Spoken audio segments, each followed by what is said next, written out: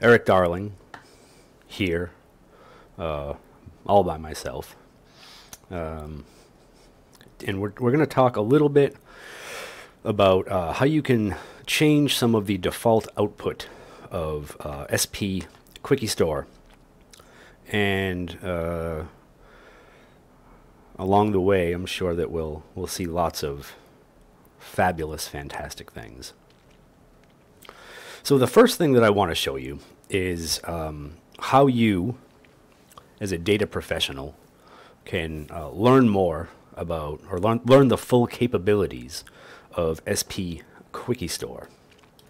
And most of it is going to be by using the help parameter. I know that a lot of us in the tech world have trouble asking for help, unless it's Google. But I put this in here for a reason. It's because we hold these truths to be self-documenting, right? Just like PowerShell code is self-documenting. And if you hit the help parameter, those P's are really going to tell me how far off the audio sync is on this thing. You'll get a little bit of information, a little greeting up here. Tells you a little bit about what Quickie Store is, what it can do. And then the second output is all of the parameters that you can put into SP Quickie Store, the data type of those parameters, a description, valid inputs, and what the default value for them all is. So if there's stuff that you want to filter on specifically, you can do that. We're going to use some of them today. We're not going to use all of them today. Some of them will be in a different video. Specifically, I think the ones about looking for a procedure and specific plan IDs and stuff will be the next video.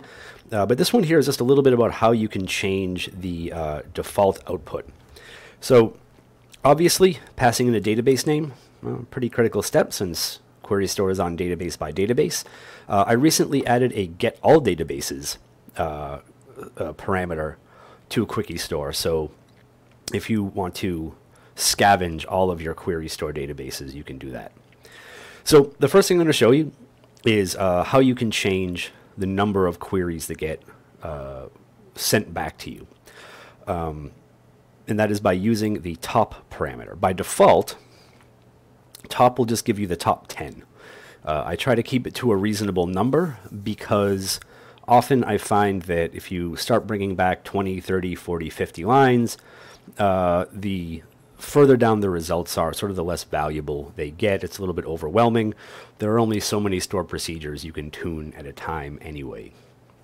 But if you want to get more back, and this can actually be helpful if you have sort of like longer stored procedures where you feel like there might be, like if you get the top 10 back and you're like, well, there are like 30 queries in this stored procedure. Looking at the top 10 is good, but you kind of want to see all of them. You can get a more expansive result set for that, but I'll show you about this stored procedure thing in the next video.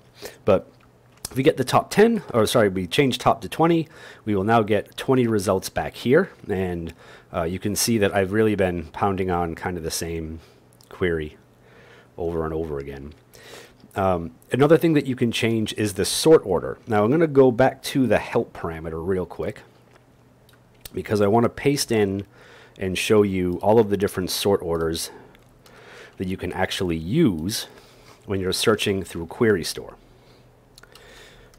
So you can use CPU, logical reads, physical reads, writes, duration, memory, tempdb, and executions. These will all sort by the average, not the total.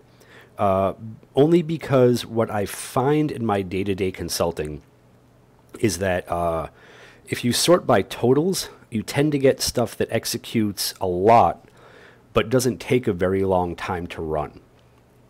And usually I want to find the stuff that does the worst in the average execution. Right, you might find some outliers where they had like one thing where it did like 1 billion reads or something, or used 1 billion CPU ticks, and then the rest of the time it's pretty quick, but you know, these are good things to sort of figure out. So these are all the possible sort orders you can use. Again, that's all available if you use the help parameter. You can see all the valid inputs for everything. But this time we're just going to use executions as an example. Remember, by default it uses average CPU, and if we look by executions, this might actually prove my point a little bit, where we have a lot of executions for some of these things. Well, not even like a lot for what we're looking at, but the average duration and the average CPU time is pretty high. What I find the executions parameter is good at showing you is stuff like scalar UDFs, because scalar UDFs don't execute once per query unless they're inline 2019, 2022, Freud, fun stuff. If they're inlined, then they don't execute technically as often. But if they are not inlined or not inlineable, then scalar UDFs will execute once per row. You know, you put it in a select list with that returns like top 10,000, that UDF is going to have to execute 10,000 times. If you put it in like a where clause or something, and let's say your table has 1,000,000 rows in it, and all 1,000,000 rows come out, that UDF is going to have to run 1,000,000 times, once per row, produce a result, and then have the predicate applied to it. So those can really rack up executions very quickly, and that's usually what I use the executions sort order for.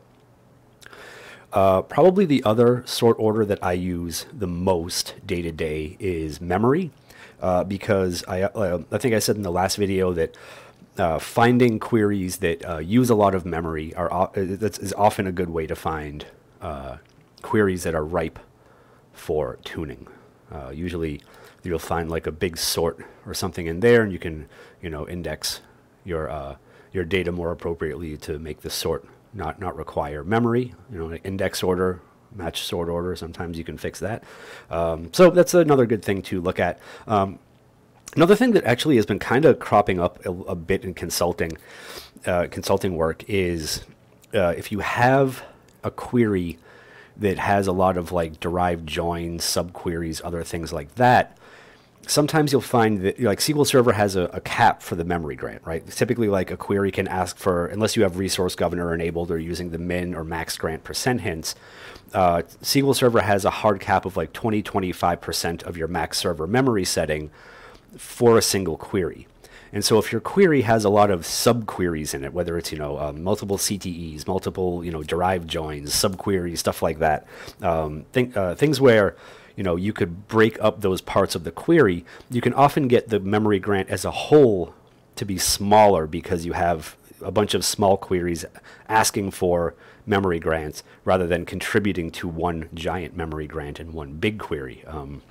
I've always found myself quite against big monolithic queries, but this is another good reason to do that, because if query operators in a big plan are unable to share memory from one operator to another, sometimes that happens if you don't have any sort of stopping points between them, like sorts, hashes, other things like that, then queries will ask for very, very large memory grants to do things where if you break them up, you can get the memory grant reduced quite a bit.